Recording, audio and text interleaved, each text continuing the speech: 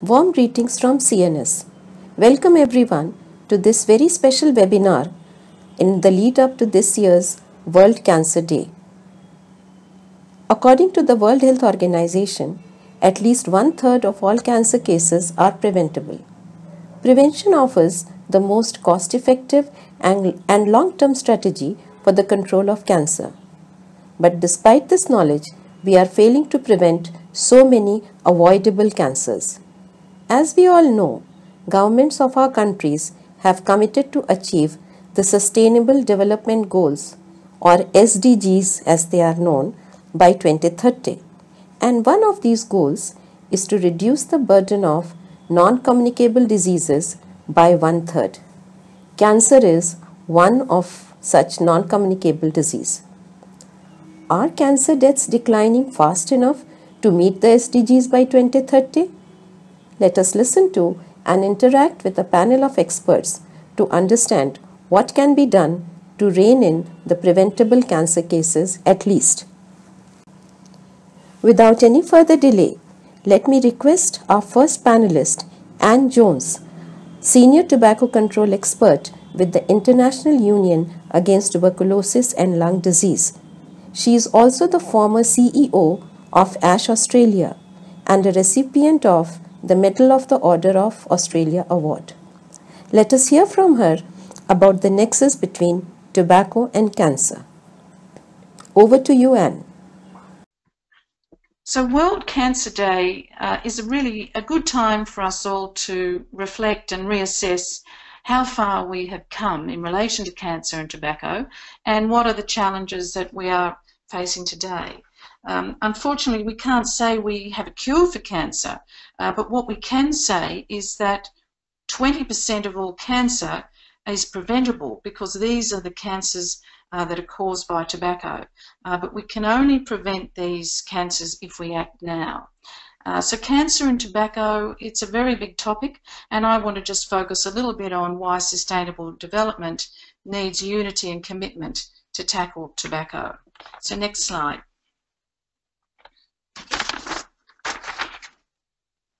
Next slide, please. So what we know from our global surveillance systems is that cancer is a leading cause of death and disease worldwide.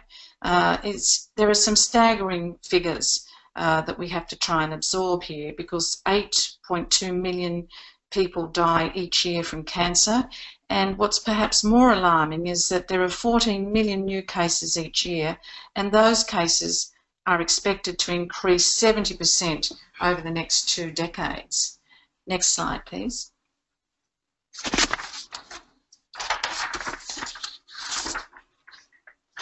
But perhaps the most staggering statistic is that 20% of all cancer is preventable, because these are cancer deaths that are caused by tobacco use.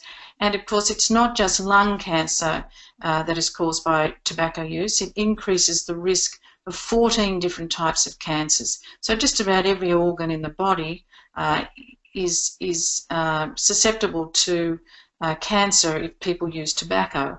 And I'm not even mentioning heart disease here. So we would have more deaths if we were looking also at heart disease caused by smoking. And of course, in recent times, non-communicable diseases have received a lot of attention. And of course, the leading risk factor for non-communicable diseases is tobacco, because that will kill 38 million people per annum, with most of those deaths occurring in low to middle income countries. Next slide, please. So what is the size of the tobacco problem that is causing so much preventable cancer and suffering? Well, nearly 1 billion people in the world are using tobacco every day, with 80% of those people living and residing and working in low to middle income countries. If we're looking at what are the deaths, what's the toll from tobacco, we have over 6 million people dying each year from tobacco use, and the majority are not dying at the end of their lives, they're dying in their most productive years, which is between 30 and 69 years of age. And if we look at what's happening with children, and they are the new users of tobacco because they're targeted specifically by the tobacco industry, over 12% of boys smoke and 7% of girls. And this is a global statistic that comes from the world's largest public health surveillance system, which looks at over 2 million students. They survey over 2 million students, and 11,000 schools participate in this grand surveillance system. Next slide, thank you. And of course, tobacco causes a lot of harm to others. If we look at exposure to secondhand smoke, we know again from our surveillance system that it is responsible for at least 600,000 deaths each year amongst non-smokers. And what is really alarming about this figure of secondhand smoke harm to non-smokers is that nearly half of these deaths occur amongst women and over a quarter amongst children under the age of 5. Next slide.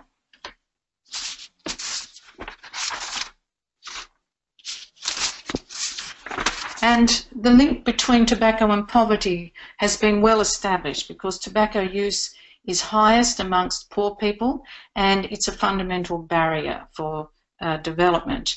If you look at the costs, and there have been some major studies recently, the costs are increasing and they're having a disproportionate burden amongst the low to middle income countries. Next slide.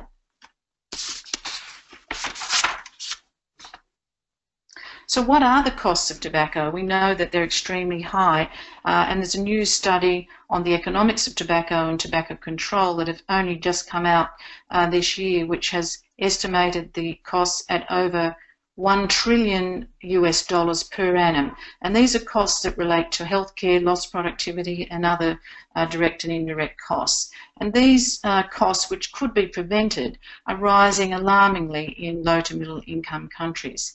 And yet if you look at what are the costs of delivering the 4 best buys in tobacco control measures, they work out at approximately 11 cents per capita. So there's a huge contrast between the extremely high and preventable costs of tobacco, over $1 trillion per annum, and yet the very small cost per capita of 11 cents if we had more governments delivering on the 4 best buys for tobacco control measures. Next slide, please.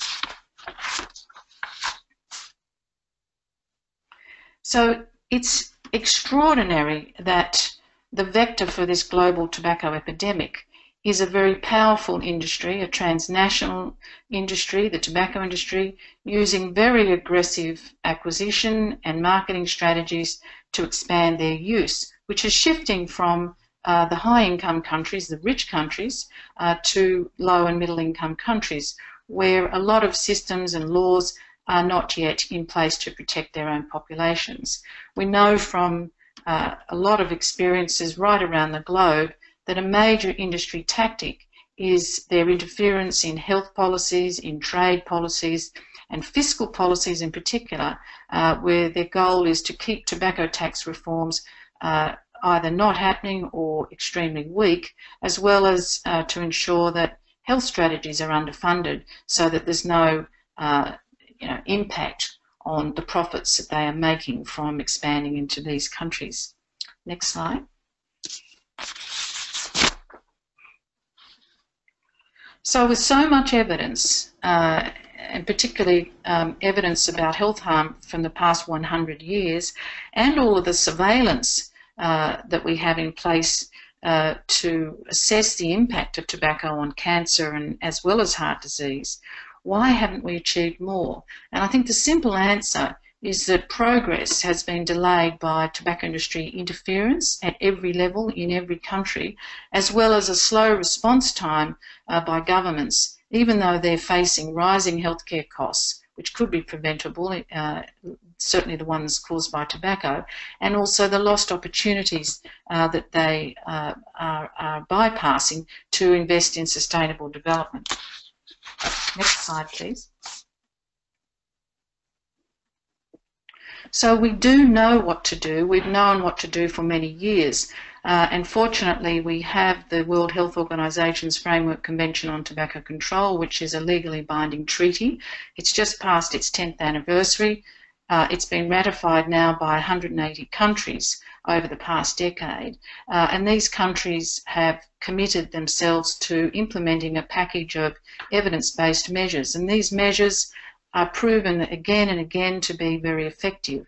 And they include 100% smoke-free laws, graphic health warnings on tobacco products, comprehensive bans on tobacco advertising, promotion and sponsorship, protecting health policies from tobacco industry interference, and last but not least, raising tobacco taxes, as this is widely regarded by economists and experts in tobacco tax as the single most effective policy to reduce tobacco use.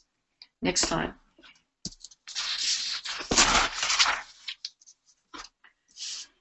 So if we know what to do, what do we really need to see happen as urgently as possible? We do need stronger unity and commitment across all nations. All those nations that have ratified the treaty is really needed to raise tobacco taxes, as well as within those reforms a mechanism for sustainable funding of health, because governments do have the power to raise tobacco taxes, which are still too low in so many low to middle income countries, and to use those taxes to raise revenue and to spend some of it on the funding that's so urgently needed for health programs.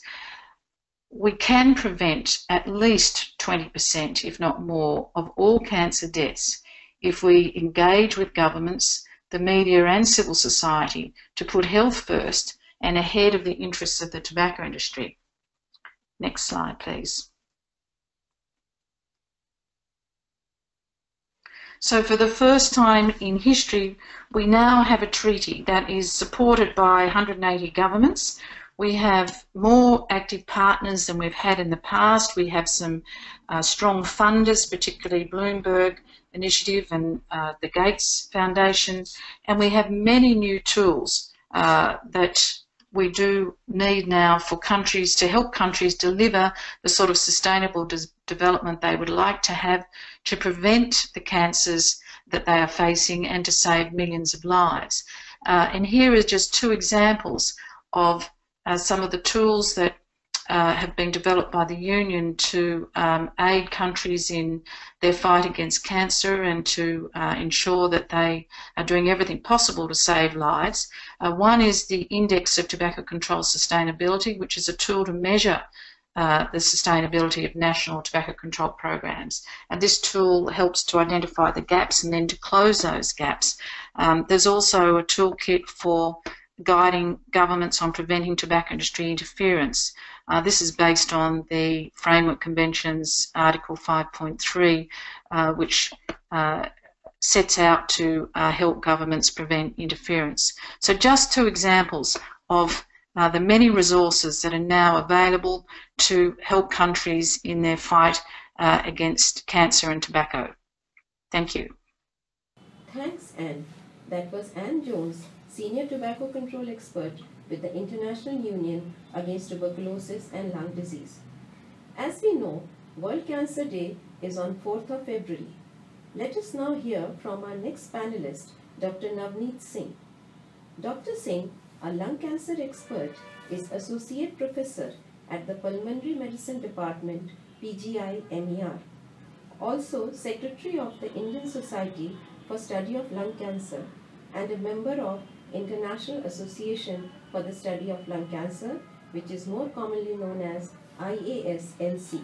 Over to you, Dr. Singh.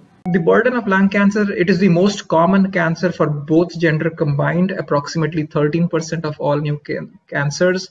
It is the most common cancer in men, 1 out of every 6 cancers. It is the 4th most frequent in women. And importantly, it is the most common cause of death from cancer. 1 out of 5 deaths, cancer-related deaths, are because of lung cancer. It is also the 2nd most common cause of death from cancer in women, even though incidence-wise it is lower down. Importantly, majority of the cases now occur in the developing countries, and it has a high fatality That means the ratio of mortality to incidence is 0.87, which means that 5 out of 6 people diagnosed with this disease will die because of this disease. And this lack of variability in survival is seen in both the developed and the developing countries. Now, if you look at this slide, it shows you the trends in incidence of lung cancer. And as you can see that in the developed countries, above the US, Canada, there is a decline which is seen. But in India, this is still going up. Similarly, if you look for females, it is sort of plateaued up, but in India, it is still going up, and that is the worrying part. Similarly, if you compare the developed countries and the developing countries, what you can see for females, it looks more or less flat. For males, it is more apparent. In developed countries, it is going down, but in developing countries, it is going up, and this is very recent data. Even if you look at Indian epidemiology, lung cancer is the most common, one of the most common cancers, 11%. And in terms of mortality, it is even more shocking, almost 14%. Now, there has been an increase in adenocarcinoma globally, and this has been because of the changes in the smoking behavior of the population, changes in cigarette composition and manufacturing, basically filter cigarettes, and lower content of tar and nicotine. And there is also a tendency for cigarette smoke inhaled more deeply as compared to weed, which is prevalent in India. However, when we looked at our data, we found that this was not true. We found that our center squared 1. And the possible reasons for this was that it was because weed was the most common smoking product and not cigarette. Unlike cigarette making, there has been no change in the process of weed manufacturing, which is primarily a cottage industry. On top of this, quit rates for smoking in India continue to be less than 10%. And therefore, smoking, be it in India, be it in other parts of Asia, Africa, or anywhere in the world, is the most important cause for cancer, lung cancer. It accounts for 80% or more of these cases. However, amongst smokers, passive smoking, or also called as environmental tobacco smoke exposure, is an important cause in addition to other occupational and environmental exposures. Interaction is also seen with the genetic susceptibility factors. In fact, if you look at the different types of lung cancer, tobacco smoking influences the type, also with the highest for squamous small cell and the lowest for adenocarcinoma. Another important thing is that tobacco also influences the clinical presentation. So when we looked at our data and we divided patients into heavy smokers, light smokers, as you can see, among heavy smokers, it was only 2% females, and never smokers, it was 52% females. Similarly, the age was almost 61 years average in heavy smokers, but only 55 years in never smokers. There was also a significant distribution in the histological type, the stage of the disease amongst these 3 different groups, and these were all very significant statistics. I touch upon environmental tobacco smoke. It is basically also previously called as passive smoking. The problem with documentation of ETS exposure is that it is not easy to document them the same way as you can do for active tobacco smoking. Indoor air pollution is something which is very important because it implies smoke generated by fire pits and stoves, biomass fuels, and or coal. And in India and other developing countries, it is very important because they use biomass fuels or coal. And if you don't have good ventilation, you have the total number of years, cooking years has been high, you can get significant exposures because of this. Now I'd like to show you this slide which shows you the geographical diversity within India. So these were 4 papers which were published at the same time in 2012. This was from our center, 650 patients, and you had similar papers from East Asia, West of Asia, South of Asia. There are several differences in the age, percentage of males, percentage of smokers, the histological type, and the stage. Now, if you look at the clinical presentation, this is one of the typical chest radiographs, one of the frightening chest radiographs for a patient. The problem is lung cancer has a common clinical presentation like other cough, breathlessness, hemoptysis or blood in sputum, and loss of weight, loss of appetite. And you can see these things in a lot of pulmonary infections like tuberculosis or fungal infections, and even non-infectious. Even in countries like India, differentiating lung cancer from tuberculosis is very difficult. And the problem is that people can get treated as tuberculosis for a varying period of time, and it is only when they don't respond to this anti-tubercular treatment are they sent or referred for workup for alternate diagnosis, and this leads to delay in the diagnosis of lung cancer. Now, there are certain clinical features, I won't go into details, which can kind of give you some pointers towards whether it is lung cancer or pulmonary tuberculosis. Similarly, you have some features on the chest radiograph. For example, these lesions are more seen in tuberculosis, these lesions are more in lung cancer. Even on CT scan, you can have certain features which differentiate the two. For example, the above two panels A and B signify malignancy, while panels C and D signify tuberculosis. Similarly, the top two panels A and B are suggestive of malignancy and C is suggestive of tuberculosis. But the bottom line is that differentiating lung cancer, tuberculosis, or other lung diseases is not possible on the basis of the clinical features or on the basis of radiology or X-ray or anything. And that is why you have to have a biopsy or an FNAC prior to initiating treatment.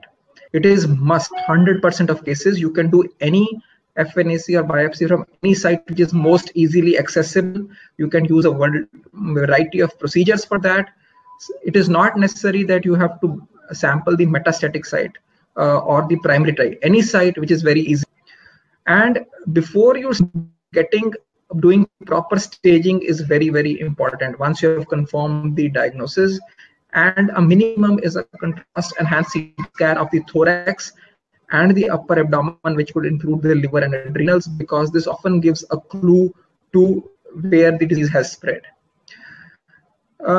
Now, treatment is primarily based upon things: the type of the tumor, which is the histology, the extent of spread of tumor, which is the stage, and the functional ability, which is the performance status.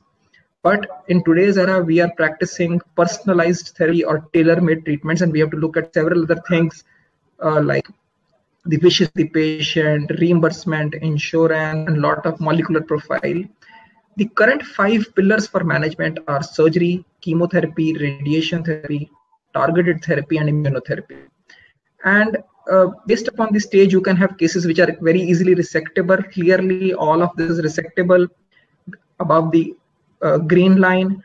Beyond the red line, everything is not resectable, and in between is the gray area. Now, traditional management approaches have tried to differentiate small cell versus non-small cell, and you have different roles for each of these 5 pillars in each of them.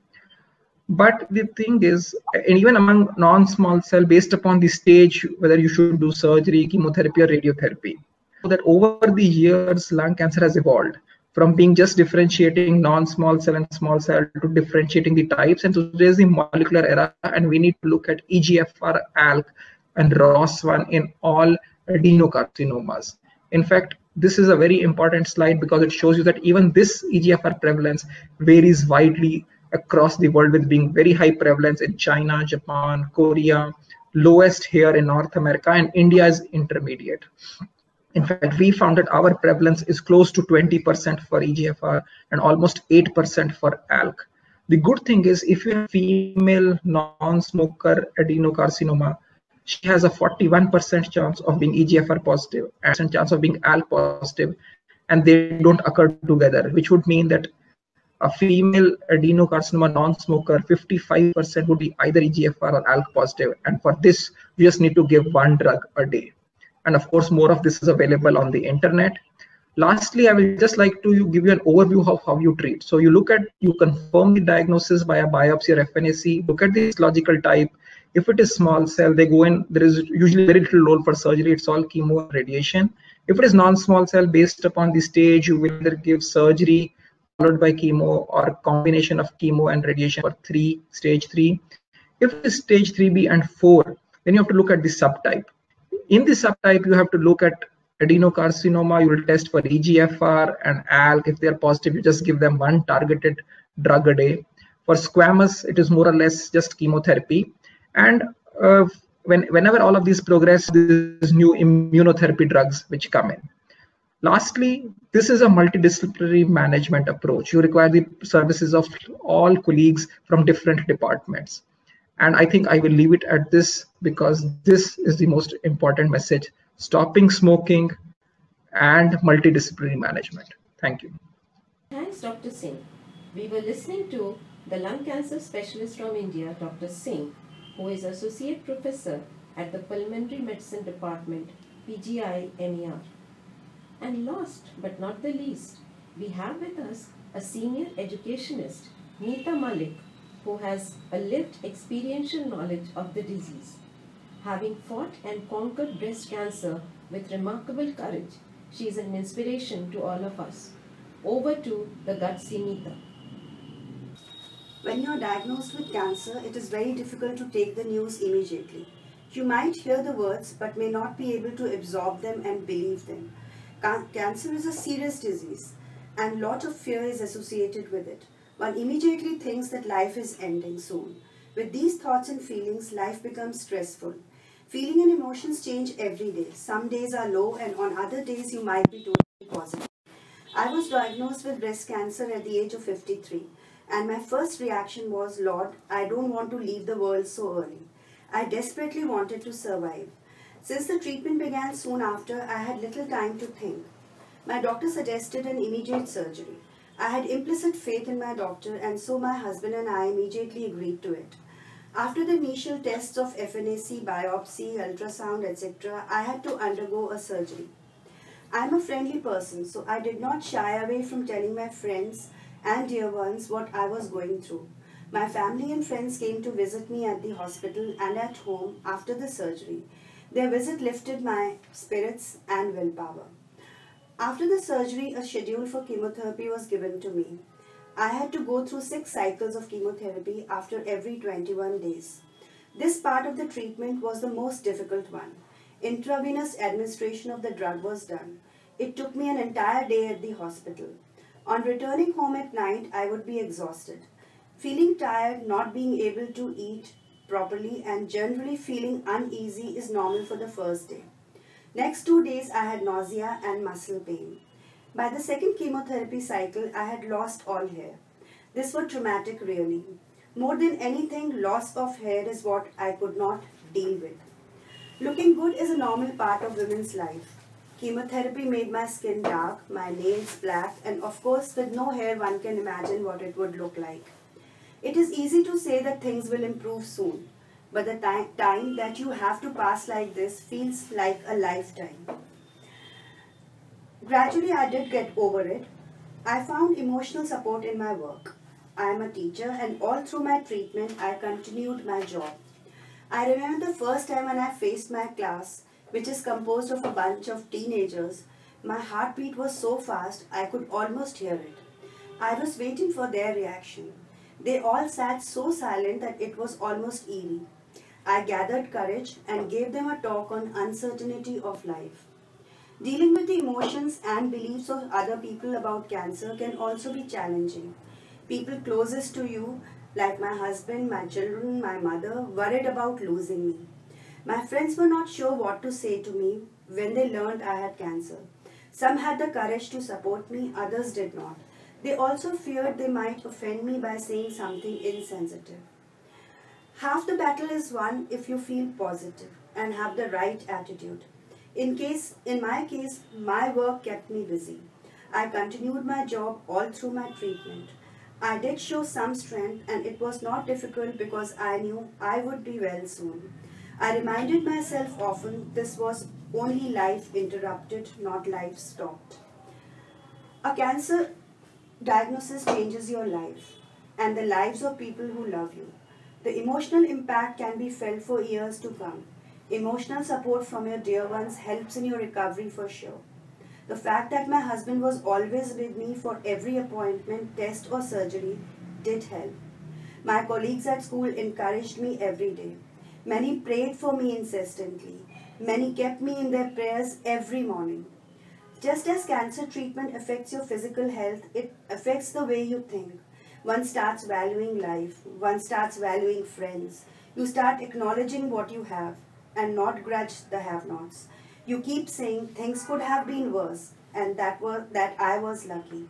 I sure was lucky and am well today. I do hope one day cancer will only be a sun sign. Thanks, Nita, for being with us on the show today and igniting that much needed spark of courage in women around the globe. Joining us now is a participant from Mumbai, India, who happens to be Nita's twin sister and a cancer survivor twice over. Welcome to this webinar, Rita. So in 1975, we lost our father to cancer, prostate cancer, and we saw how our mother struggled with 3 children and with the husband passed away. So there is also a family history of cancer in our family, because with some aunties and cousins who had cancer. In 2006, I was diagnosed of breast cancer, and Nita thought that I was going to die. So she cried all night. And for next few years, she was always in a daze that I hope she will be fine and all. In 2013, in Nita's words, she felt a lump in her right breast and a twitching in that lump. And she went to the doctors. Doctors said everything is fine. They did some tests, but she forced them that no, you must do the tests because of the family history. And the lump was diagnosed as positive for breast cancer. And the best part was that it was detected at a very, very early stage. And this was kind of a self-diagnosis for her. The greatest shock was that in the same year, 2013, 7 years from my treatment, I was diagnosed of a second primary in sternum bone. So at the same time, almost a few days here and there, both of us sisters, we had cancer. She was going through her treatment in Lucknow, and I was in Ahmedabad, and I was going to different doctors and deciding about the fact that what should be done now. So what we want to say is that cancer has strengthened the bond between us. Cancer could not take away our smiles. It was more difficult for me to accept her diagnosis than my own relapse. And for Nita, it was a state of denial. She was shattered. She had a tough time accepting the facts. She was worried about her, like she always thought that, oh, am I going to die? I don't want to die so soon, so early in life. And she was frustrated. Time to time, it was like getting sleeplessness and all. But slowly, she decided that she got through this denial phase, and she accepted the facts that, yes, it is positive for breast cancer, and she has to go through the treatment. So she had a very positive attitude towards the treatment. Her doctors were good. She got a very good family support, and she decided, it was a firm decision, that cancer shall not win. She will win over cancer. She maintained good diet, regular exercises, walks, and she shared all her thoughts with her friends and family, which is very important. And first time when she went to the class for teaching, and all through her treatment and post-treatment, she has been teaching. So first time during her chemo, when she went to the class, the students stood like there in silence, and they didn't know what to say. They were all also, very shocked that their favorite teacher was getting the treatment. So she turned the whole scenario and started talking about changes in life, how things changes, life changes at a certain point for almost everyone. And what she feels is that early detection saves lives. If there's a lump anywhere in the body, it should be diagnosed at the earliest and removed. This is possible only if we go for regular medical checkups and screening tests.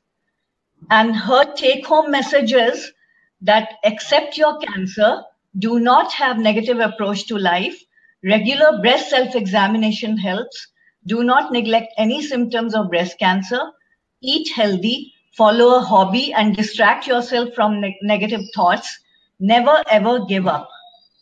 And from my part, I want to say that I started this charitable trust called Race to Reign in Cancer with a friend, Rashmi Kapoor, who was also a breast cancer.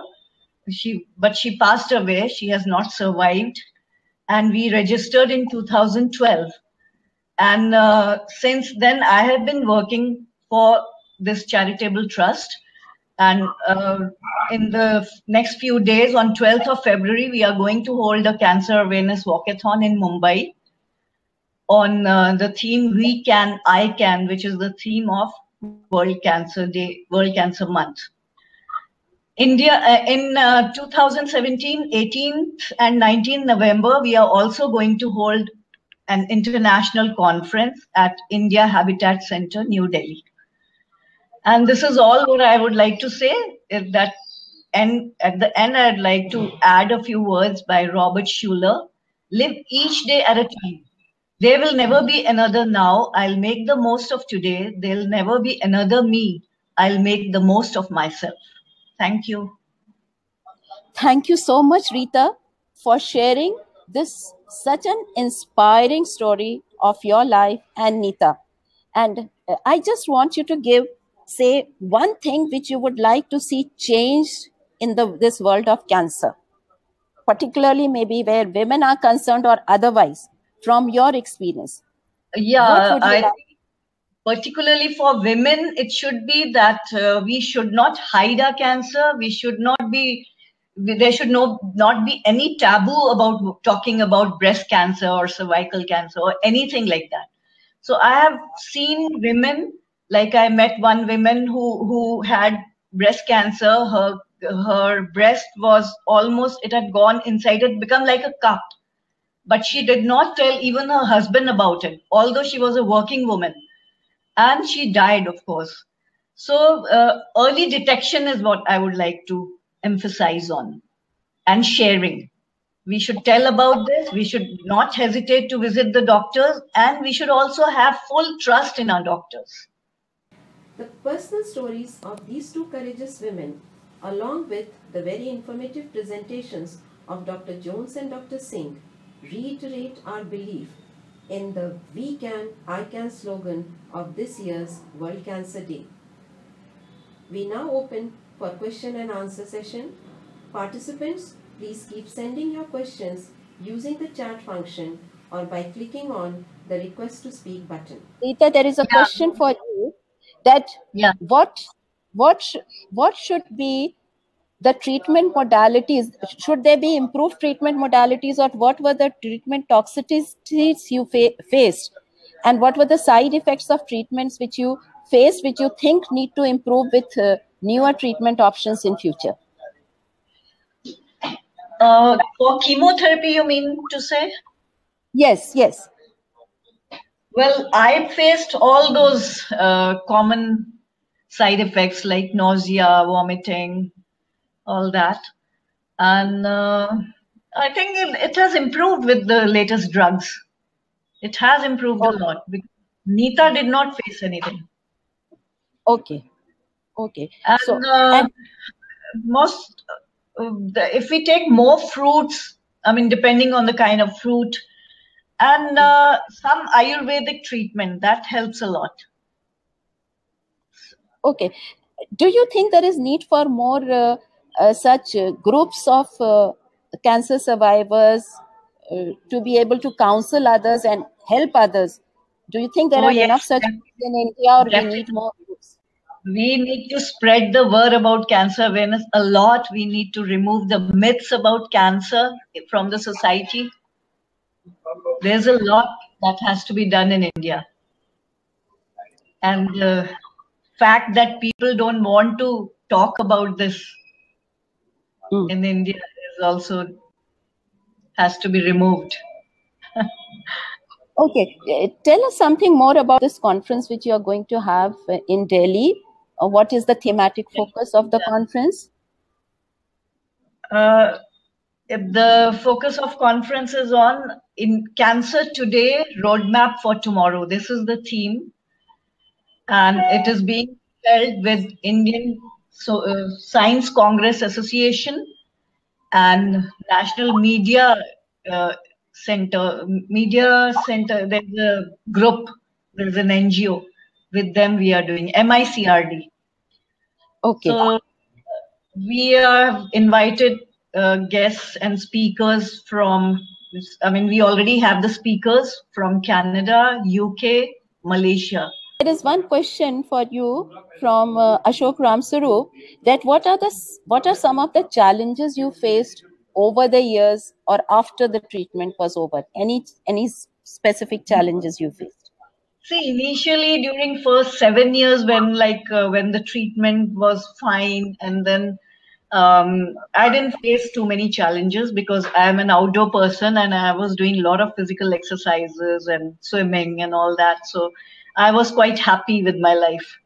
But then the second time when I had the primary in sternum bone, that was quite shattering. So at that time, after 7 years of the diagnosis and whole treatment, when you get diagnosed once again, it's really difficult to handle it. That was difficult, and most difficult challenge for me was when we had registered the trust, and my partner Rashmi Kapoor, she passed away within a few months. Though I knew that she will not survive, she had this cancer had spread in her body. So then I was left totally alone, and I thought that the charitable trust will die and it will not continue. But slowly some students joined, and I gave some volunteer training workshops, and it came up. So it's been only 4 years since we have been working. My gratitude to our esteemed panelists and participants for being with us today on this special webinar in the lead up to World Cancer Day 2017. As always, we will be sending the recording of the webinar, which is on YouTube, to all of you. Have a good day.